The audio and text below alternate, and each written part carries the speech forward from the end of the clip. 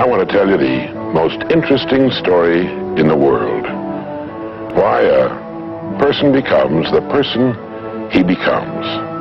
Why a little boy or a little girl grows up to be the kind of person he or she becomes. Now, the estimates by the experts in this field are that most of us are using somewhere around 5% of our real potential. Some experts say as little as 1%. It means that we're only giving about 5% of ourselves to what we're doing, to our days, our work, our families, everyone we know, our entire environment. But it also means that we're only experiencing 5% of the fun, 5% of the joy, 5% of the rewards we could be knowing, or less. All the experts are agreed that in each of us there are deep reservoirs of ability, even genius, that we habitually fail to use. Why? We know that most people desire by nature to succeed. But what is success? What is this word that has become so famous in the world? What does it mean? Most people don't know what success is all about. And since they don't know what it's about, they really don't know where to look for it. Success is really nothing more than the progressive realization of a worthy ideal. This means that any person who knows what he's doing and where he's going is a success. Any person with a goal toward which he's working is a successful person. This means that the boy in high school who's working toward a diploma, or the boy in college toward a degree, is just as successful as any human being on earth, because he knows what he's doing, why he's getting up in the morning, and where he's going. But conversely, if a person doesn't know what he's working toward, what it is he wants, doesn't have a goal toward which he's working, then he must, at least by this definition, be called unsuccessful.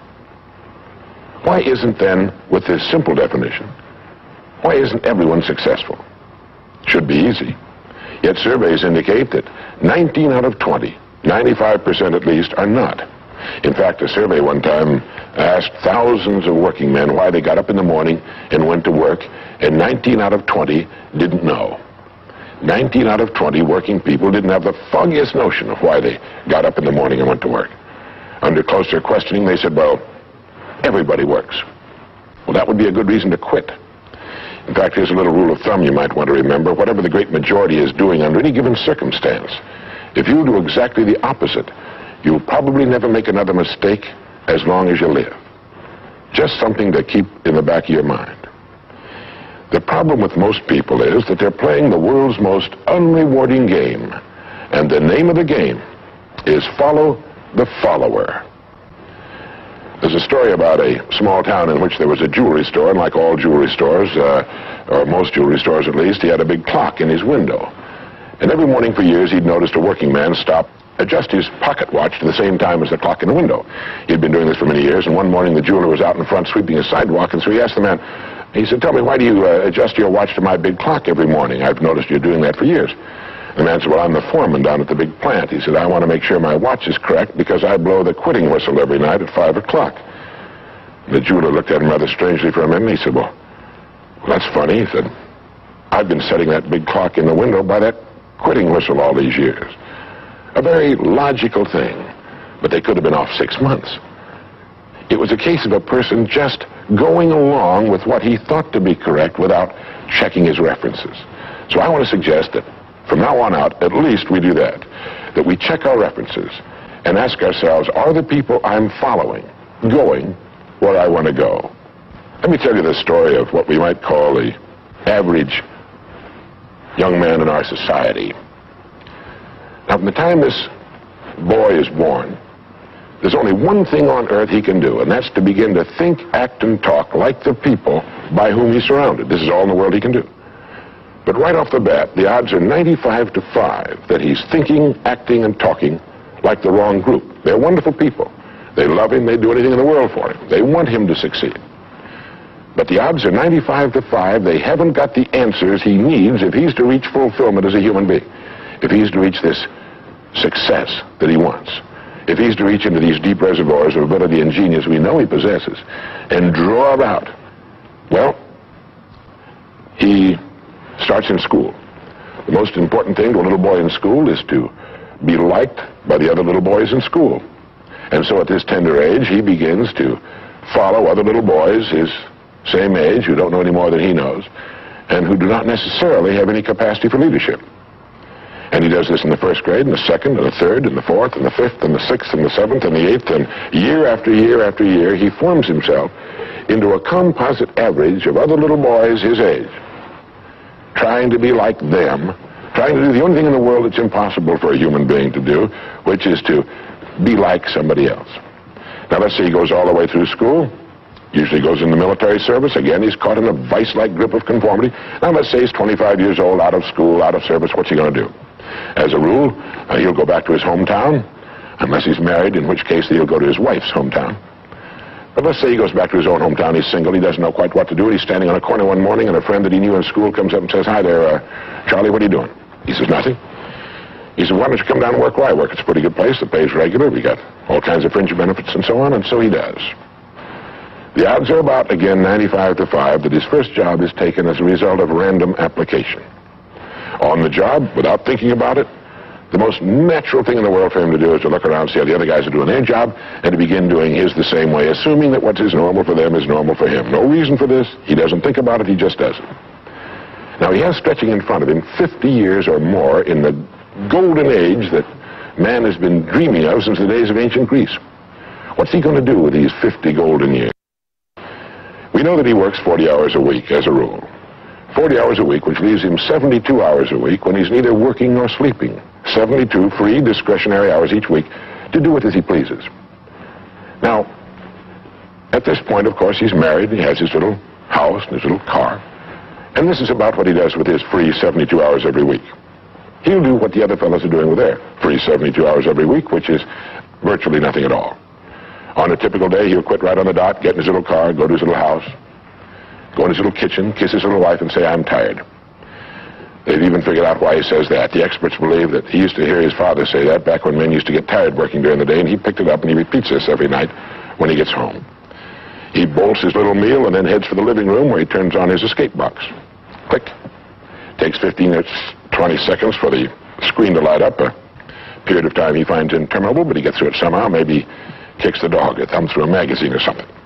But then the screen lights up and he does too a little bit, and there in front of him he sees people in all kinds of funny old-time costumes, all killing each other at a great rate. One expert has agreed that the average family can see more death and bloodshed and carnage on his television set in a week than Crassus saw when he crucified 6,000 prisoners on the southern road to Rome. But you know how those experts are. He could certainly be off one or two. But he sits there for about 5.5 or 6 hours. 25% of all free time now is spent in front of the tube, according to the latest statistics. Now, there's nothing wrong with this particularly, except that he's watching other people who are earning excellent incomes in the pursuit of their careers, while he doesn't make a nickel, and gets the only two things you can get from watching TV on that kind of a schedule. He gets red eyes and a hollow head. Now, this is not meant to be an indictment of television. I've got a couple of television sets at home, too. I have a couple of cars at home, too, but I don't go home at night and drive around the block for 6 hours. But he sits there for 6.5 hours until finally his wife, who's a little more practical than he is, taps him on the shoulder and she says, "Charlie, I think it's about time you went to bed. You've got to get up in the morning and go to work." And he's okay, and he shuts it off. He knows how to do that. He just shuts it off and goes to bed.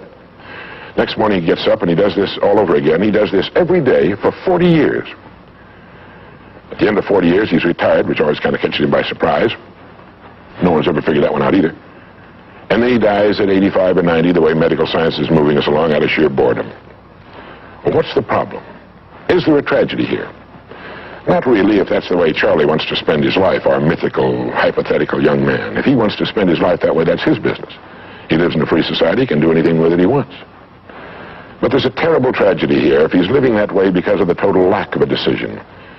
If he's living that way simply because he's still doing what he was doing in the first and second grade, and that's going along with the fellows up and down the block on the unspoken assumption that they know how to live, then there's a real tragedy there. Because they've never known how to live. Not in all the recorded history of mankind. He never finds out who he is. He never reaches into the deep depths of his abilities, his talents. He never learns that he can have just about anything he wants in the world, that he can call his own shots, tell his own fortune. And it's kind of a pity. Well, what's needed? Well, what's needed, I think, is a checklist. The first thing that he ought to have on his checklist, in my opinion, is the word a goal. A man without a goal is like a ship without a rudder. He doesn't know where he's going. He then belongs to that 95% that are just living day by day, month after month, like a starfish or an amoeba. He needs to know where he's going. Back in the early days of navigation, sailors used to see a strange sight in the Antarctic. They'd see a giant iceberg towering high out of the sea, and it would be moving against the wind. The wind would be blowing this way. The great iceberg would be moving right into the teeth of the wind. And this, of course, frightened the sailors whose ships were powered by the wind, until it was discovered that, of course, only a fraction of the great berg was visible, and that its huge, ponderous roots were caught in the great currents of the ocean. And it was being borne purposefully along its way, regardless of the winds and the tides on the surface. Well, this is what a man needs. He needs his roots deep in a great main stream of his own choosing, and then he'll move along his way, regardless of the winds on the surface of his life or short-term expediency, and he'll get to where he's going. The second word on our checklist might be the word attitude. It's been called the most important word in any language in the world, because it's our attitude toward our world, toward all the people in it, that will determine the world's attitude and all the people's attitude toward us. It's a simple thing. Most of us know it, but we tend to forget it. People will react to us according to our attitude. And our attitude is the greatest gift we can be given.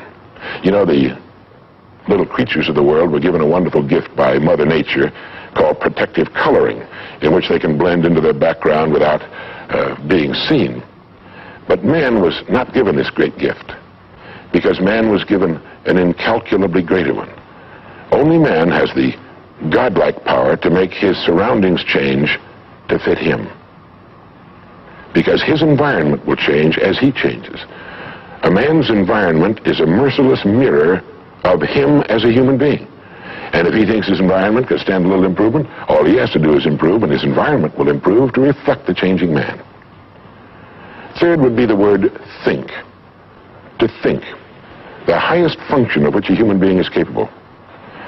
It was put pretty well by the great Pulitzer Prize-winning playwright Archibald MacLeish in his great play, The Secret of Freedom, in which he has one of his characters say, "The only thing about a man that is a man is his mind.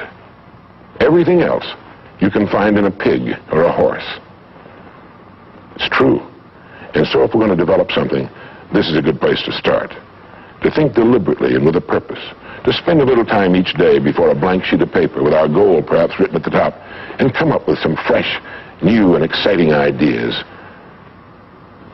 The next point on our checklist you might call the law of laws. That's what Emerson called it, this great old law of cause and effect.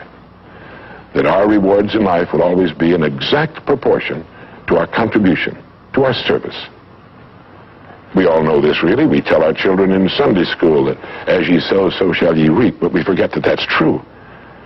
If a man is unhappy with his rewards, all in the world he's got to do is find ways of increasing his contribution, his service. It's like the story of the preacher who was driving down a country road, and all of a sudden he came to the most magnificent farm he'd ever seen in his life. It was beautiful.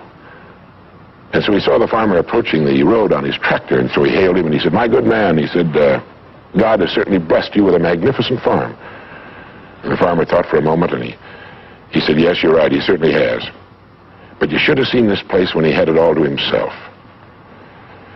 And the preacher had his sermon for the next Sunday. He realized that all the farmers up and down that road had been given the same land, but one man had made something great out of it.